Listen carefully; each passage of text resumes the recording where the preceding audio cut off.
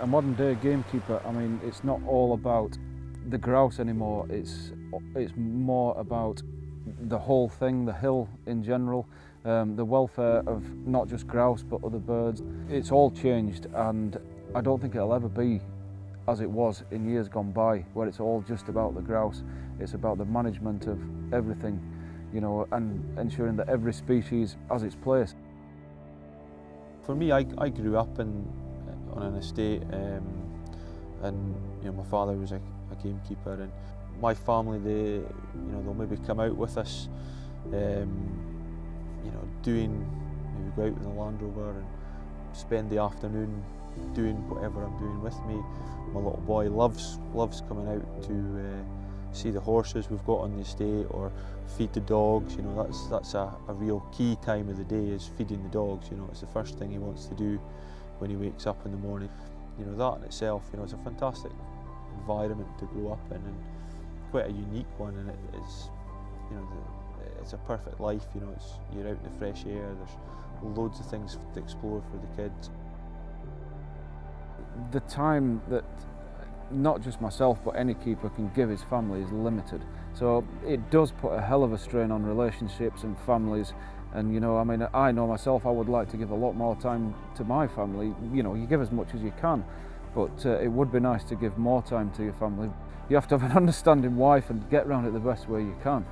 Well, the choice is, I mean, when you're out here all day, every day, and you see the things we see, I mean, the amount of species, and to be part of that and know that you're helping that along, I mean, that keeps you going, every day. It's enjoyment. Like I say, it's not money. It's a lot of hard work, a lot of time. It does put a lot of pressure on your marriage at times. I don't think people realise how difficult it is, the amount of hours that people put in. And obviously you've got a lot of health and safety risks as well at the back of it. People don't realise how dangerous it can be out there. But it's just a way of life.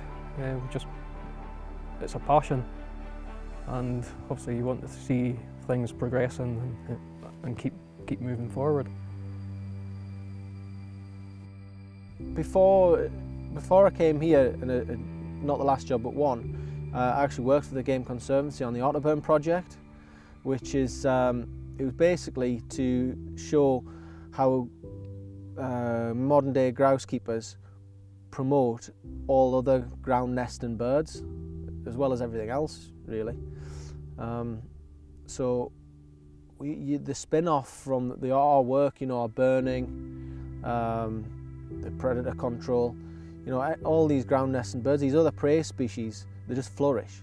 You know, in the last 12 years, the keeper in Glen Ogles has intensified. The wadder population has exploded. Yeah. Also, we have black game, the black game of, you know, I can think on the area we have now, we look after now, there was maybe 6 leks, now there's a dozen, easily, and with a few other satellites, leks around them as well. There's no such thing as a wild landscape, and a heather moorland, as you see, like today, it's been managed like this for hundreds of years. What we want to create is lots of little environments all over the moorland. There might be like a bog flush in the middle of it, so you want to sort of use that bog flush, which will be full of insects for the grouse. You'll have long heather, a sort of mid-height heather, and a fresh burn. So you've created 4 habitats in that one little acre. So anything that's living there doesn't really have to travel very far to get what it wants. It's got water, it's got insects, it's got shelter, and it's got a nice bit of feeding. If we didn't control the vermin, the stoats, the weasels, the foxes that eat not just the adult birds, but they're eating eggs, they're eating chicks in the springtime, you know, so if we didn't control those, the amount of species that you would see would decline rapidly. From sort of mid-April through till, you know, right the way through summer, you know, it's fox control. You know, foxes do a hell of a lot of damage at that time of year. You know, one fox in a square kilometre could completely wipe out all of the ground nesting birds, you know, or virtually all of them. So, you know, we want to keep the density right down so that the ground nesting birds have a chance to rear their young and come away with them. At that time as well, you know, again, crows, corvid control, that's really important for carrion crows raiding nests or scooping up young chicks. So that's a real focus on sort of late spring, early summer. These days, I mean, everything's moving on, and with legislation and the law, we have to abide by the law for controlling vermin. I mean, we use snares for fox control, but nowadays everything's licensed with snares. We have to attend courses. We are registered. Each keeper has his own individual number, and he has to have a number on a snare. So it's all regulated that way. I mean, that's for foxes. We're also trapping stoats and weasels. We use fen traps. But the way we use those, it's all, again, it's all legislation. We're only allowed to use legal traps. They have to be run legally. You know, probably seen some footage on the film of the rail traps. They all have to be covered, so non-target species can't enter into those. You know, so there's lots of ways of vermin control, and again, shooting as well. I mean, we use quite a few methods. There's around about 60 different species of birds here, and you know what we do by managing the moor for red grouse. On the actual moor itself, we've got loads and loads of white hares, so that provides a good food source for golden eagles. You know, the waders on the moorland fringes, you know, this is where they come to nest. So they spend the winter time on the coasts and where there's very little predation control done. So this is where they come, they nest here. If we weren't controlling the predators here and they weren't able to nest successfully, you know, the numbers would just dwindle, you know, over a couple of years. There would be next to nothing. You know, this year we had one successful nest of eagles. The other nest failed due to the cold spring. There's merlins, there's peregrines. You know, we see an osprey regular in the loch here. You know, there's buzzards, there's sparrowhawks. You know, they all live here. You know, a lot of the organisations out there, you know, there's a real negativity about grouse moors in the shooting industry. They don't want to come out and say, actually, they're very good and the raptors do live there, which is actually more the case. You know, we had 2 years ago, we had 2 golden eagle nests. One had a single chick in it, and the other had three eaglets in it, which is very rare. And I don't believe for 1 minute if that was on the west coast where there's not the food that there is here, you know, that 3 eaglets would have almost certainly died. And you know, they may have raised 1 chick, but you know, that was a real success story. That the fact is there's so many white hares here, there's loads of grouse, there's loads of waders, there's lots of rabbits, and it's all down to the management and predation control that we do. When people think of a gamekeeper in the Angus Glens, they don't realise the sort of the backup that we have. There's a huge amount of employment on especially this estate, other than gamekeepers. Although, you know, there's 12 gamekeepers work here at Glen Ogle. We also have a woman that works in the office that sort of keeps everything moving, you know, all the paperwork, the admin, wages, that sort of stuff. But we also have like house manager for the big house. We have a property manager. He looks after all the keepers' properties and all the other houses on the estate. But then we have 2 groundsmen. We have a chef. We have there's a cleaner that does all the sort of also the owner's house, but also the holiday lets on the estate. There's part-time staff during the shooting season. You know, girls doing waitressing for the shoot parties during the day and at night. But there's also a lot of spin-off employment as well. You know, all the contractors that we use. We obviously use the local garages to fix our vehicles. We use a local blacksmith to fix things that we've broke on a regular basis. You know, this estate, it supports 10 full-time staff. So if the grouse shooting wasn't here, and say this was just an estate where it just offered deer stalking, they would probably, that 10 would almost certainly drop to 4 at a maximum, I would suggest. You know, just because it's just not viable. It doesn't take so many people to do it, and you know, everything would sort of change. You know, in the area, the school would be under real pressure to shut. You know, there's local businesses would maybe suffer. You know,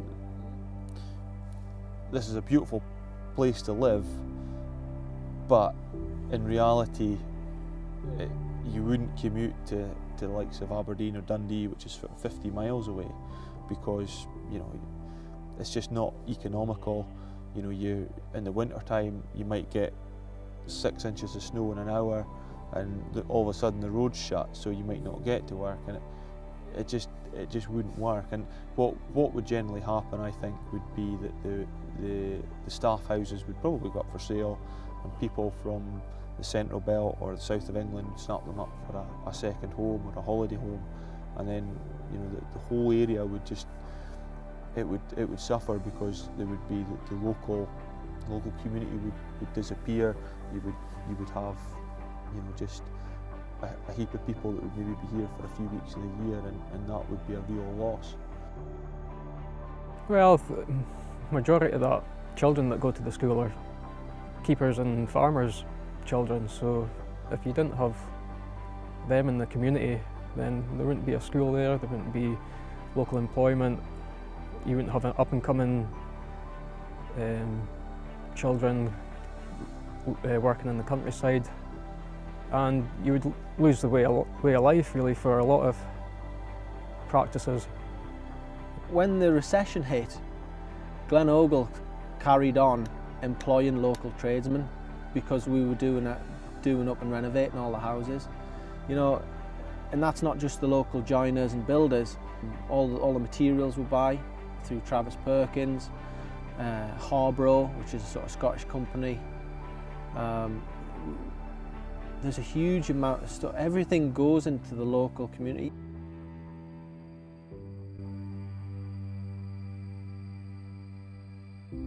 What we do is, before the season, I mean, it's usually sort of the latter end of July, when the grouse are big enough to fly, we do something called grouse counts, and on the hill, each bit of the hill is split up into different beats and different drives that we use, and the lads will go out and count each drive. Now, by counting, they'll use dogs to flush the grouse, and you count brood sizes, so you'll count the adults and how many chicks. And you know, there's records of these counts over the years, and so each year you get a different record, and it gives you a rough idea, you know, of sort of your grouse population and how many days you can shoot, you know, and how many you're going to shoot. It gives you a rough idea anyway. These hills have been shot for a long, long time, you know, and the whole management side of it is been practiced for a long time, and you get a feel for the stocking levels of the grouse and how many you need to leave for a decent stock for next year. Some years, you know, are better than others. We're not looking for massive bags of grouse, you know, we just want a sustainable shoot where we can come and have, you know, some days shooting every year, you know, and just do that. Like I say, we're not looking to kill thousands of grouse, you know, it's all about the management of it and just keeping the thing going. With Driven Grouse Shooting, you bring a huge amount of employment, not just full-time employment, it's the casual employment as well, you know, the beaters, the flankers, the loaders. We'll cater for maybe 70 to 80 extra people on a shoot day, because we provide their lunch for all the shooting staff. What we do is, you know, we've got 6 dog handlers on the shoot day, so it's very important that, you know, they pick as many of the grouse as physically possible. So they've got really good, well-trained dogs to pick them. The keepers help with their dogs to pick them. The guns are briefed in the morning that they're not allowed to leave their butt until all their grouse are picked. So that, you know, that's a very important thing. There's no point in killing something if it's not going to end up somewhere. So what happens with the grouse, once they're taken off the hill, they go down to the larder and they'll sit chilled. Now, the grouse end up in three places. The first place that the grouse are likely to end up is away with the game dealer. So the game dealer will come up the next day, take all the shot grouse away that we want them to take, and they'll go into the food chain, European market, or the restaurants down south. The other two places the grouse tend to end up, almost certainly the people that come to shoot want to take grouse home with them. So they will physically will box up some grouse for them, and they'll take them away. But at the same time, they also want to eat them when they're here. So if they're here for a couple of nights, one of the things that will be on the menu for that couple of nights will be red grouse. So that you know, one of the things that everyone wants to do when they're on the hill is take something home and eat it, because it's sort of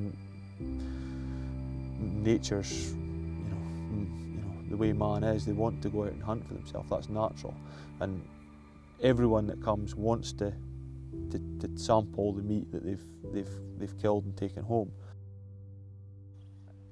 You know, Angus 10 years ago was in decline. There was gamekeepers being paid off left, right and centre. The rejuvenation of the Angus Glens has solely been because of wealthy landowners with a vision to bring grouse numbers back to the Angus Glens. Without the wealthy landowners, without the boots on the ground, without the gamekeepers, then the wildlife, the waders, the raptors will decline in numbers, because there will not be a food source to keep the amount of these birds that are in the glens at the moment alive. So I think if we're looking to a conclusion to this, I think if driven grouse shooting in these rural areas was to cease, that it would be extremely detrimental to the people and the wildlife in the glens. And I hope that I never see that day.